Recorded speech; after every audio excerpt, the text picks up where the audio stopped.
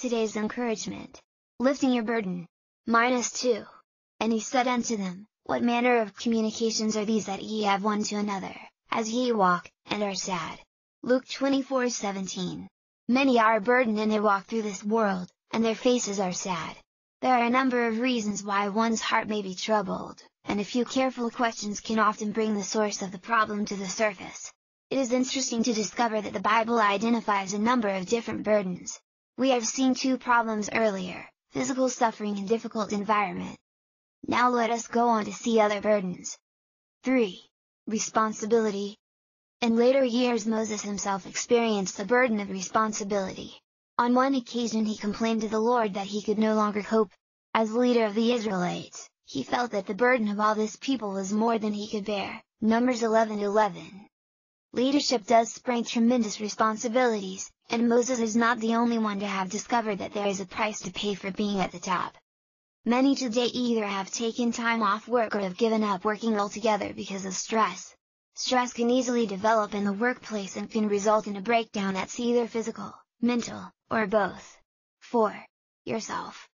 Another who carried a burden was Job. I am a burden to myself, he complained, Job 7:20.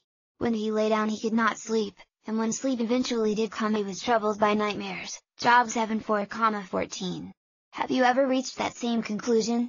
Can you recall a time when you were so disappointed by your behavior that you asked yourself, why did I do that?